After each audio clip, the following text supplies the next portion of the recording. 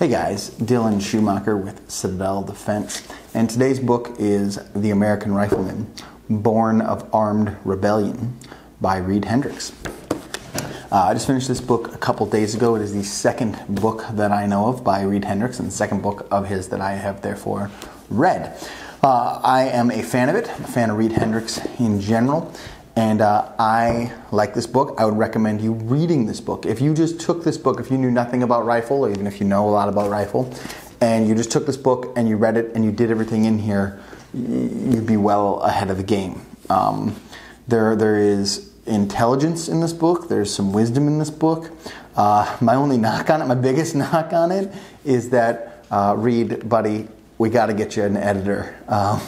It's a little jumbled in its content. Some of the proofreading is a little spotty. No knocking you, because if I were to write a book, my proofreading would be just as poor. So, if not worse.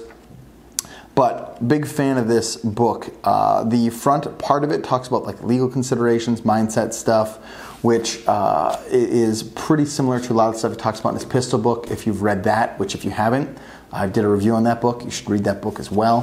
Then he goes into operating the rifle. He primarily talks about the AR platform and talks about the AK platform, but a lot of it comes down to the AR platform for specifics, which makes sense. It's the greatest intermediate cartridge rifle in the world. Not that but you could take this and apply it to any rifle that you're going to run, right? Any tactical style rifle that you're going to run, or maybe probably even a bolt gun if you're really just going to run it in a way that matters.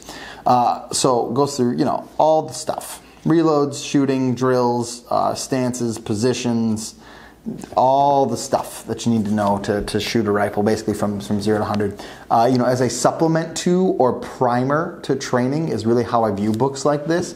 They're not a substitute. Obviously, no trainer would tell you that their book is a substitute, but it's a primer. It kind of stirs the pot a little bit and gets you started, or it's a supplement.